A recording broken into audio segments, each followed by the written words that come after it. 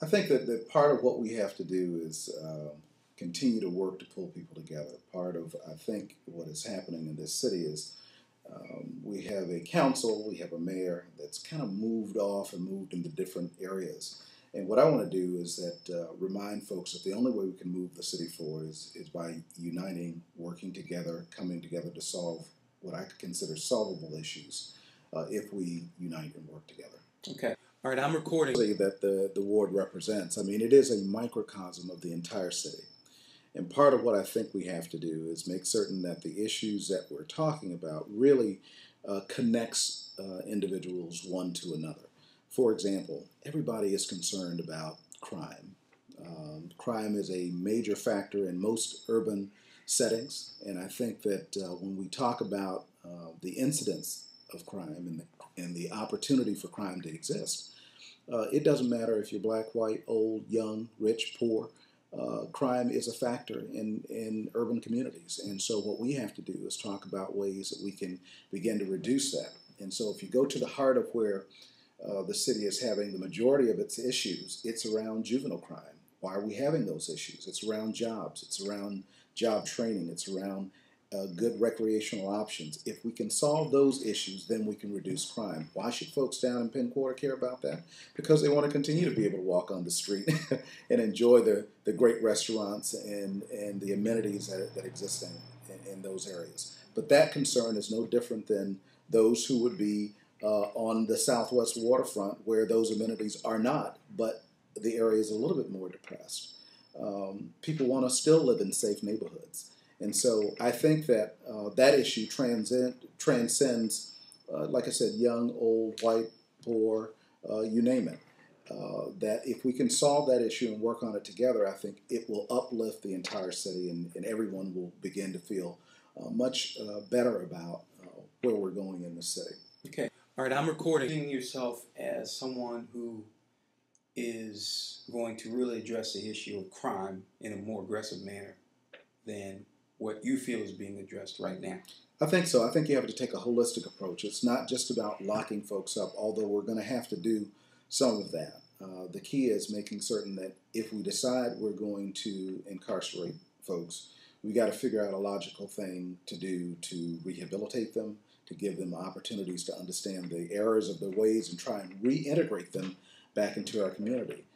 The other part of what I'm talking about in terms of not only increasing foot patrols and doing something with juvenile crimes and lowering the curfew, you've also got to think about the strategy for re-engaging and reinstituting those who were formerly incarcerated. We've got over 4,000 people returning back to the district. Unfortunately, the place where the homeless are located in large numbers is in Ward 6 at Reservation 13 on the campus of DC General.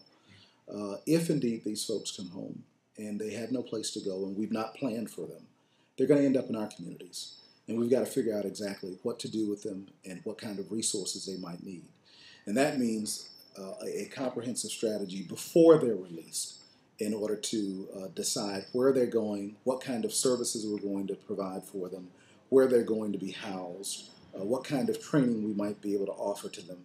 That's important because if we don't do that, they will end up just on our streets, in our neighborhoods, walking on our streets without anything to do. We cannot have that.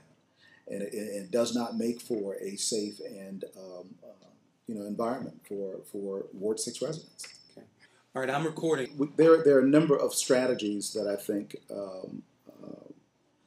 that we tried to implement during the time that I was with the Williams administration. One of those was to identify hotspots. One of those was to increase police patrols.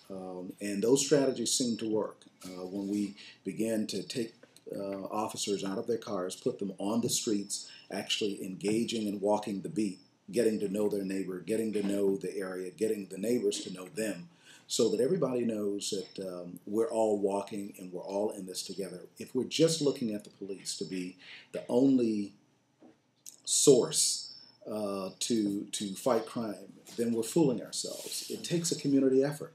And the only way we have a community effort is when we have people understanding who lives on their block, through block parties or other kinds of engagement, orange hat patrols. In fact, I'll be joining folks at 13th and D, 13th and E tonight to actually do an orange hat walk patrol. So, I mean, there are those kinds of activities that bring people together, bring them out of their homes, engaging with one another, engaging with the police, so that they can then begin to secure their own communities. Now, the fact that there was a theft at my home, in front of my home, from my car, yes, should I have done something different? Could I have done something different in order to secure my belongings? Sure, I could have. But should I have to is the question. And I think that's always the question of all of us. Someone who happens to drive home is taking their child out of their car and their car is carjacked by a juvenile. Should they have done something differently, or is it unreasonable to think that we can walk our dogs and not have to worry about being accosted by a group of youth who, for whatever reason, don't have anything to do but rather decide they want to harass or mug or somehow do bodily harm to individuals who are doing nothing but minding their own business and walking down the streets? We should have the ability to walk down without fear of harm. We should be able to sit in our homes and not have to worry about home invasions. We should be able to do a whole host of things that would allow us to go about our business, living our lives in a free society where we're free from harm and the threat of violence. Okay. All right, I'm recording. Listen, I'm not going to take credit for all of the crime reductions that occurred in our city, but clearly the strategies that were implemented there, that the community-based policing that we were implementing during the time that I was serving with Mayor Williams, were strategies that work. They're proven to work. Okay. What are statistics? Can you give me a few statistics? Well, I mean, crime dynamics change? In D.C., for example, the crime rate has dropped, some 30-40%. Violent crime or thefts? Violent crime is down.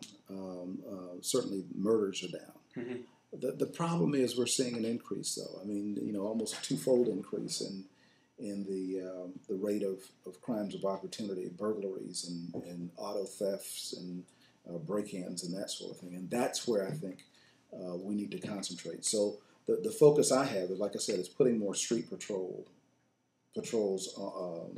out so that folks get to know who their police officers are. That's one of the strategies that we were going to try and implement this summer with our Public Safety Committee and our ANC to try and get neighbors to begin to engage with one another so that they knew who their police were, who their police officer is, and how to contact them and be engaged with them, getting people to get involved in the public, patrol service areas, PSA meetings, and really begin to get to know who their neighbors are on their block. Not just when we have issues, but rather as an ongoing strategy for engagement. Now, one of the other things that I think is important is to work on out-of-school, after-school programs. We know that is a huge deterrent for youth in terms of giving them something to do, meaningful with their time while they're out of instructional time. And to the extent that they are engaged in either midnight basketball programs, reading programs, or even going on field trips out of the neighborhoods and seeing other parts of the neighborhood in our city that they haven't seen before. We have just rich history here and opportunities for folks to really kind of get out and see other parts. If we can just give them an opportunity to do that even, or even increasing their sports opportunities so that they begin to play one neighborhood with another. There are basketball tournaments and that sort of thing that we can do. I think those would be the things that we would seek to implement that I think could make a meaningful difference in terms of reducing the incidence of juvenile crime. But you've been doing that as what as an ANC member. Absolutely. In fact, we in our own ANC, we've been trying to encourage community groups to apply for grants that we would offer that would create juvenile reduction strategies, and even implemented a scholarship to facilitate that. And it's really important, I think, to let folks know, A, that the resources are available, but B, if they could just collaborate with one another